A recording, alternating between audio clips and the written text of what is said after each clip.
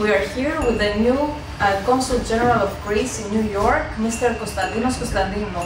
Hello, Mr. Konstantinou. Hello, Despina. Welcome to New York and our show. Thank you very much. Thank you very much to all your audience. I'm very happy to be here. I just assumed I do this 20 days ago. Very proud to be the head of the Greek Consul General in New York, the biggest consulate Greece has abroad. Meaning also that the mission is also very challenging and in very challenging times, I would say.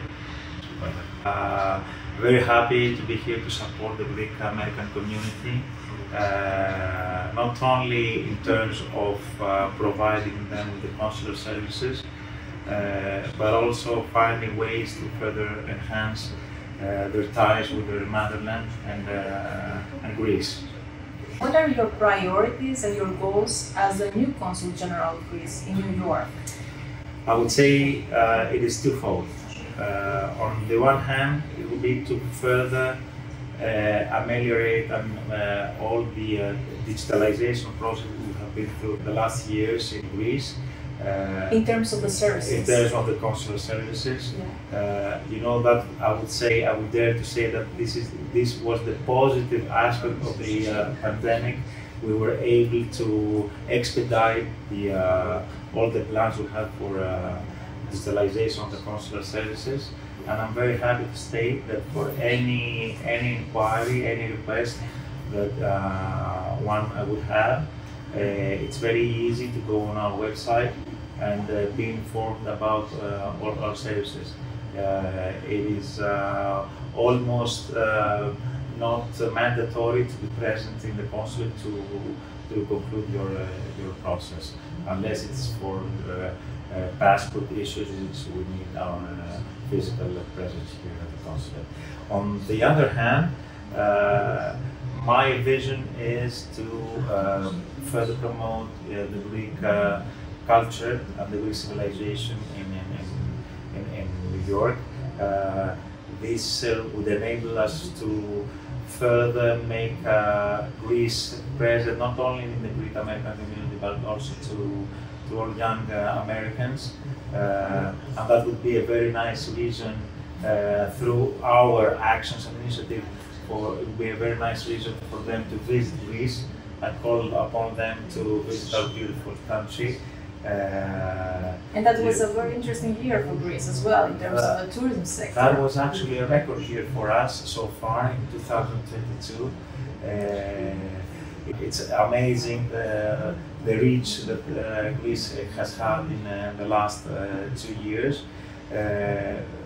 We expect this to grow even more in the future. The tourist sector. The tourist sector and all of the tourists that come, especially from the US. And I call even, my goal would be to even attract more people from, not only from the Greek American community, but also, let's say, from America in a more general manner. So anyone who wants to visit Greece can come or can go online? Yes, to be honest with you, if you want to visit Greece for tourist reasons, you don't need a visa, so it's pretty easy. Yeah. Unless you go there for work, so you will need a visa. So it's pretty easy.